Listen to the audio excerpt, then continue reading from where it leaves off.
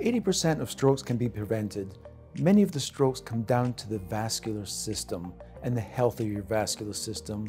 And there are risk factors for an unhealthy vascular system. So we're here today with Dr. Spirig, who's the Chief of Vascular Surgery at Vascular Medical Center.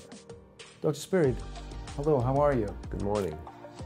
What is the vascular system? Can you describe to me, because it seems like a very sort of big role, big title, and big system. Yeah, the vascular system is an amazing network that in some ways we just think as a pipe where blood flows through, but it is a real organ that has its ability to contract, relax, and supply very essential nutrients to really all organs of the body. Here we are particularly talking about the brain, and certainly the brain is probably one of our most central organ that we have. And so its function is really to supply good health in the non-normal stances to organs so they can live long, live healthy, and frankly provide good quality of health for longevity.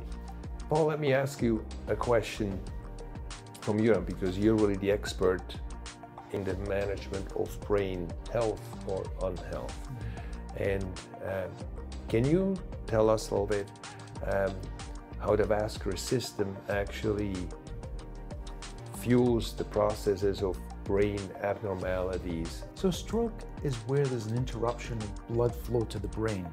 Approximately 87% of strokes are what's called ischemic, where there's lack of blood flow to the brain. So the brain tissue dies.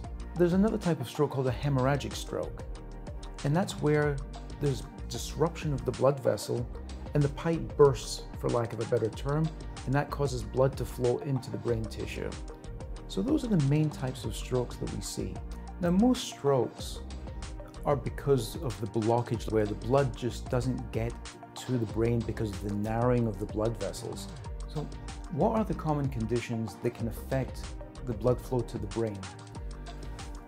Some of the most common conditions actually they're either related to the heart itself. The heart actually may not pump adequate amounts of blood. The heart can develop clots that travel to the brain, and then obviously the blood vessels itself, they can narrow and become like what we call corroded or atherosclerotic. And it's not just the narrowing component of the vessel, it's really an inflammatory reaction that allows sort of a brittle system that can break and embolize or send little fragments to the brain to block the blood vessels. And the risk factors, actually, it's interesting. There's something called primary prevention methods that deals with it, and that actually should be dealt with very early on in life.